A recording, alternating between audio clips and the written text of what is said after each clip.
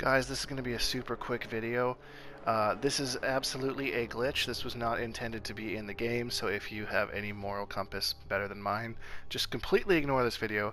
But NRS almost for sure will patch this out within, like, as soon as possible. So I'm going to give you a tutorial to do this. If you don't do it this way, you literally have to do 50 fatalities on each character.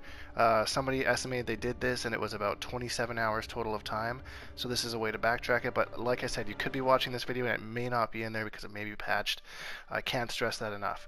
So super easy. All you have to do is select the Krypt and hold the X button. Do not let go of the X button. That is the most important part of this entire thing. When I left the Krypt last time, I just happened to be close to these heads. So it keeps restarting me somewhat close.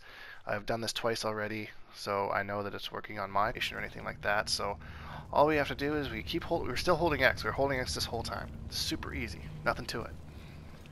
Holding X, still walking over here. Now we're just gonna choose one of these. Let's choose Baraka, because he's my man. And look at that! Bam! Slam it down. Chest unlocked. Got all of Baraka's shit. Easy. Just like that. Now, unfortunately, you have to let go of the X button to hit continue. And all you have to do to continue this is to go out into the Krypt and go back in and do the exact same thing. As you see, I've got Cetrion and I've got Scarlet already, and I'm going to be working on the rest, but I wanted to make a quick video just to show you guys and explain to you exactly how this works.